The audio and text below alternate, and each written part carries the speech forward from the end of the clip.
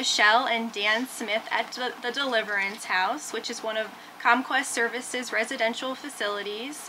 And we are going to interview Michelle and Dan not only about what they do at Deliverance House and Wilson Hall, but they're also going to share their recovery stories. So please share with us your names and how and why you started the recovery process at CommQuest Services, Deliverance House and Wilson Hall. I am Michelle Smith. I'm a program assistant on staff at Deliverance House. I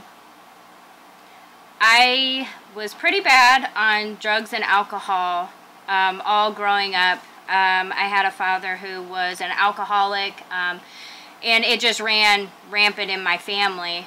I had gotten some charges in Wayne County, and the judge wanted me to do something about that, so I ended up going to the main office at Quest, and I enrolled in an IOP class. And that was the first time that I found out about Deliverance House, because back then rehab wasn't really as widely spread as it is now. So there was a girl actually in my IOP class that was going into the Women's Deliverance House. I didn't act on that right away, but as it resonated with me and I kept coming back, I was still actively using and going to my IOP class. And finally I did ask my counselor there if she would refer me here to Deliverance House, and that's what she did. It took me a couple months before I ended up walking through the doors at Deliverance House, but eventually I did, and it was the best decision I've ever made in my life. So that's a little bit about how I got here. My name is Daniel Smith, and my whole life was falling apart around me, and I didn't really know what to do, know where to go. I was also in an IOP class at Quest, and I was telling my counselor about it, telling her for those few hours I was in IOP I was safe, but as soon as I'd leave there I went back to doing the same old thing. And you know, she said we do have a more intensive, it's an inpatient program. You go and live there for 90 days. And, you know, I wasn't too sure about the whole 90-day thing. I thought maybe something a little more like 20 days, 15 days would have been up my alley. But she looked at me and she said, "How bad do you want to stay sober?" In that moment, you know, more than anything else, I just wanted to get my life back. I wanted to start making some positive changes. So I finally agreed, and I walked through them doors and met some great people that worked there. There's a great group of guys in there when I was in there, and my life slowly started to change. I started to pick the pieces up, put my life back together, and you know, looking back on it, it was the best decision I ever made in my life. I wouldn't be the father, husband, person, you know, it just wouldn't be the same as I am today if it wasn't for that place. It gave me a start, gave me hope, an opportunity, and since then my whole life has changed, and I'll be forever grateful for CommQuest Wilson Hall. And who or what impacted you most during your stay at Deliverance Hall or at Deliverance House and Wilson Hall? Oh gosh. When I came to Deliverance House, I had no idea about feelings or emotions or anything like that. That was the reason that I drank and used drugs, was not to feel. And when I came in and I started to see the women around me, the things that they were doing, what the counselors were teaching the women, I really started to look at myself for the first time, and I started to understand why I did the things that I did. A lot of the counselors and staff that was here at Deliverance House is no longer here anymore, because it was 5 years ago that I went through the house. But this house impacts my life every day. every day I get to walk through the doors and be here with the women is just, it's awesome.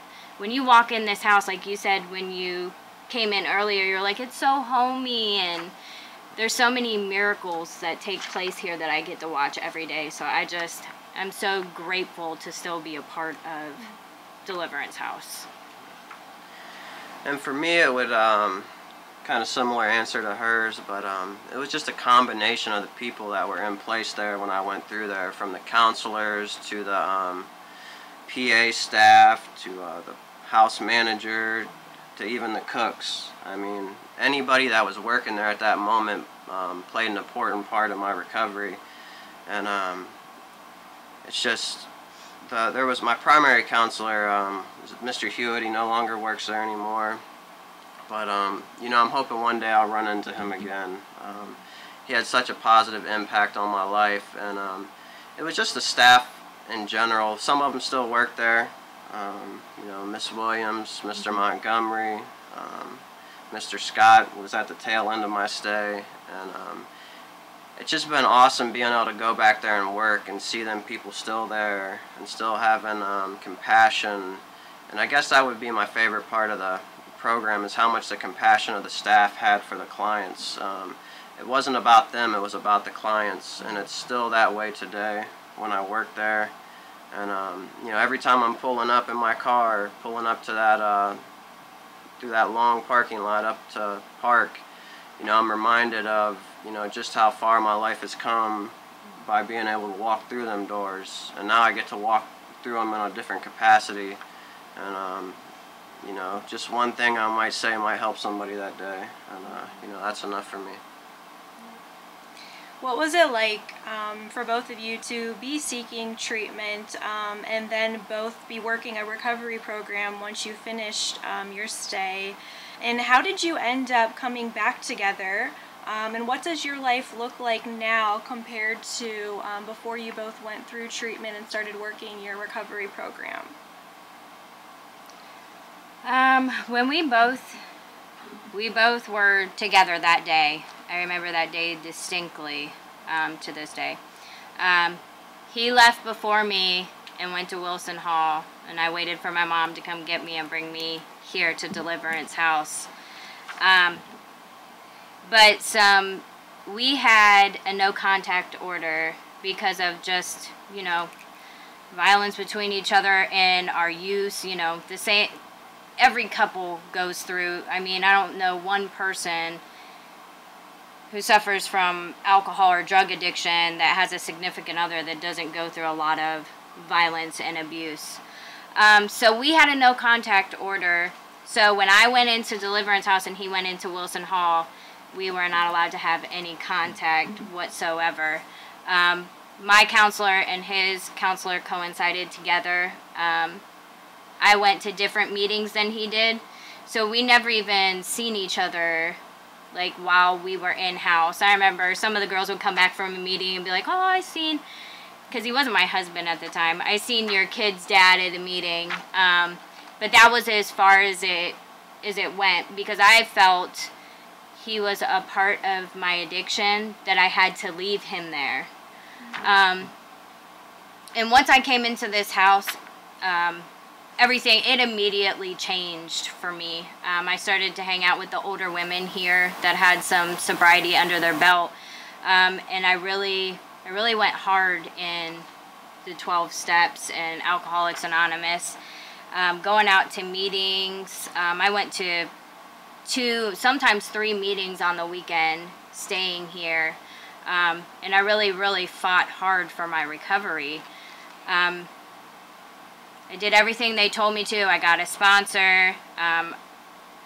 We have to do emotions papers when we come to Deliverance House, and it's kind of you and your counselor. Then we'll go back through and pinpoint, you know, what drove your behavior and your core issues and things like that.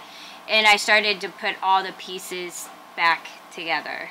But every day, things got better and started to change. And I got out of, when I finally successfully completed the program here, I got a job, and my kids, while I was in treatment, my kids went and stayed in Kentucky with my brother and my sister-in-law. I don't have a lot of family around here. So they didn't come back to me right away just because, hey, I completed treatment, I'm sober, give me my kids back. Like, they were still in school, like they had to finish the school year out. And to me, to get grounded being outside of the house, I can definitely say that God properly placed the stones in order for me, because how everything, if I look over my life from my youth to now, I can see where everything was properly set into place for me to succeed in my recovery. And yeah, it worked out great. I worked, I still did, very involved in AA, going to meetings, sober support. That's what they taught me here, was to build a sober foundation and get active in AA. And that's what I did. And I was a year and a half sober. And I was thinking about it for a long time to contact him. And I finally did. And like the process started rolling really fast after that. You talk more, because talk. Yeah, like she said, we did both go into treatment on the same day, and it wasn't planned like that. We both had inquired about it, and it just happened to work out. The bed opened up on the same day, and we weren't really 100% together at this time. It was a wreck, just like that's just where our addiction took us in our relationship, and so the bed opened up on the same day. We both went.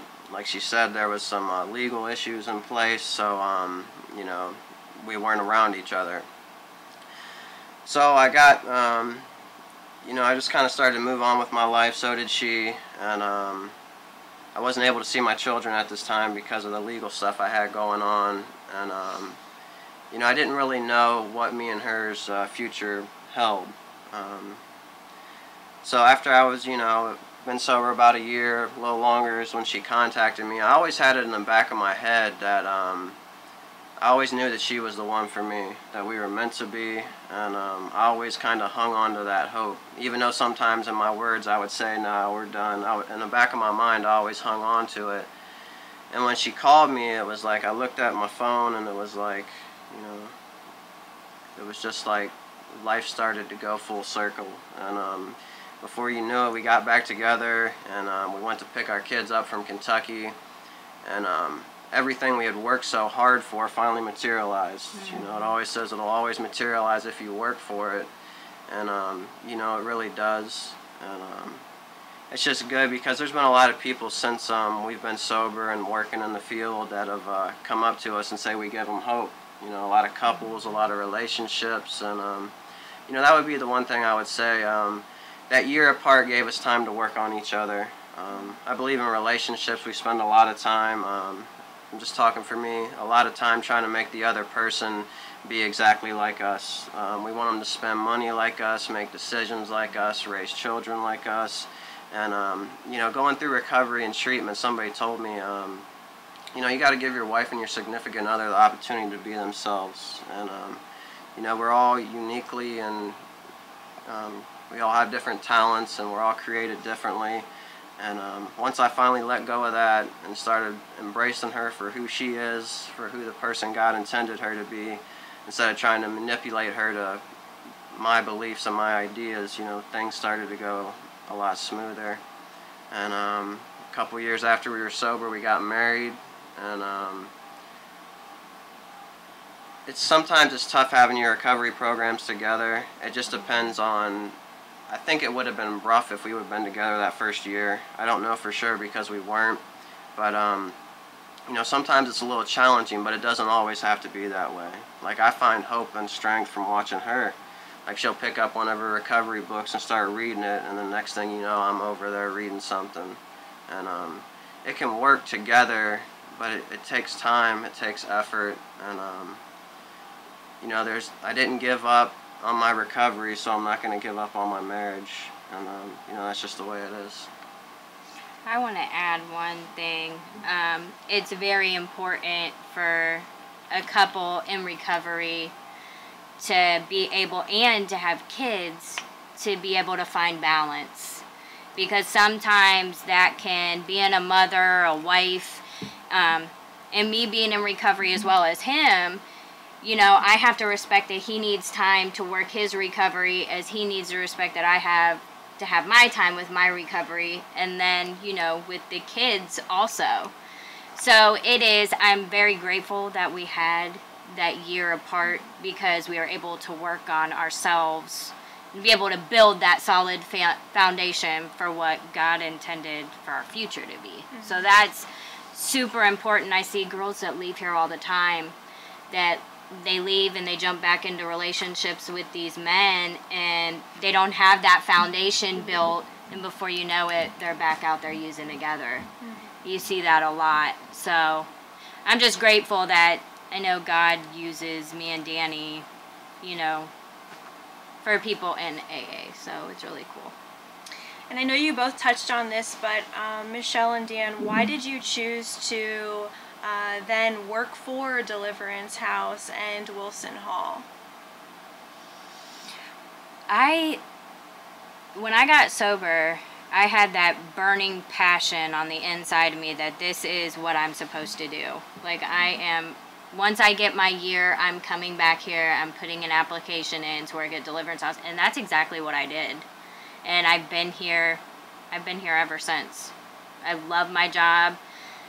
These women, I mean, they help me so much more than I could ever help them. They don't understand that, but as they go along in recovery, they'll know what I mean. I love this house. I love everybody here. It's amazing place to work.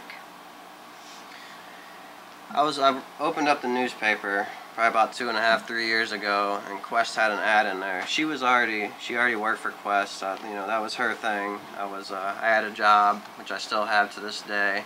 So I didn't really need work at the time, but you know, I seen it, and it said hiring for program assistants at all the different facilities. It's when they, you know, started expanding, and something was pulling at me, and it just kept telling me. And before long, I just went out and put an application in, and I knew I could make a difference out there, because the program assistants, some of them still work there today. Mr. Jennings, just Miss Williams, different ones.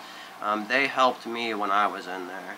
And you don't always have a lot of time to talk one-on-one with your counselors, but you know, some of the program assistants are there at night, and you can sit down and talk with them, and the majority of them have been where you've been, and if they haven't, they still have compassion, or addiction maybe has touched some aspect of their lives with their family or something else, and you know, there's a reason they work there, and so I believe there's a reason I work there.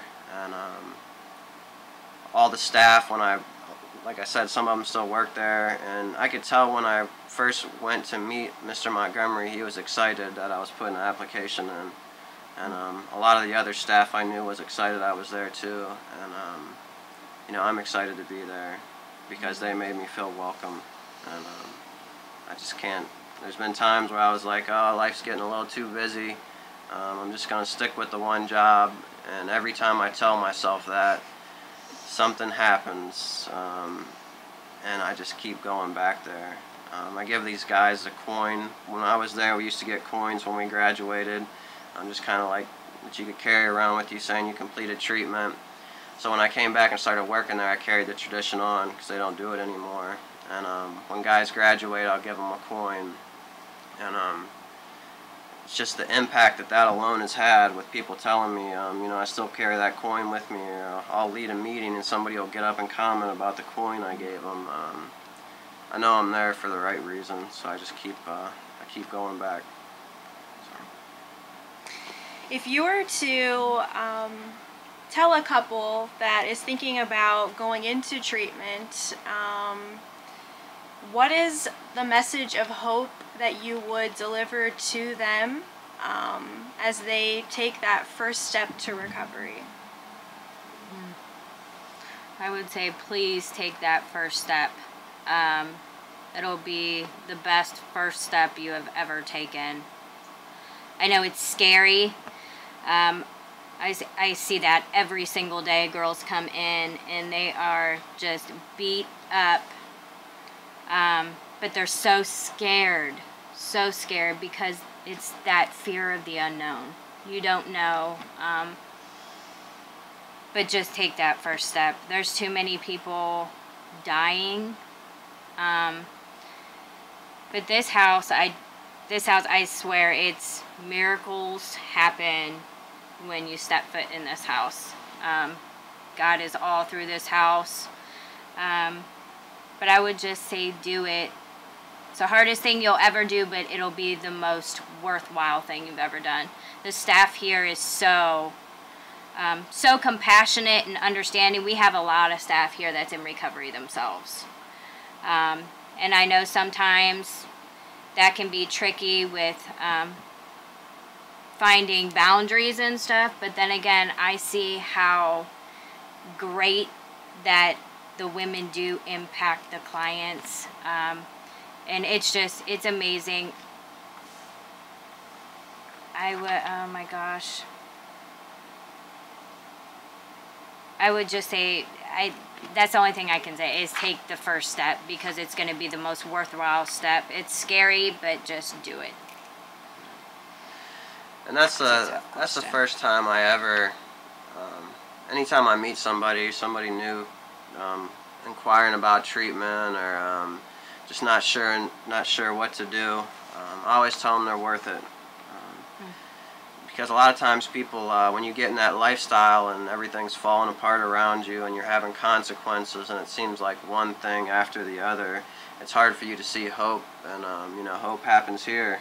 Yeah. And that's what I tell them, you're worth it, you deserve the opportunity to change, you have gifts and abilities that you'll never tap into if you don't put the drugs and alcohol down.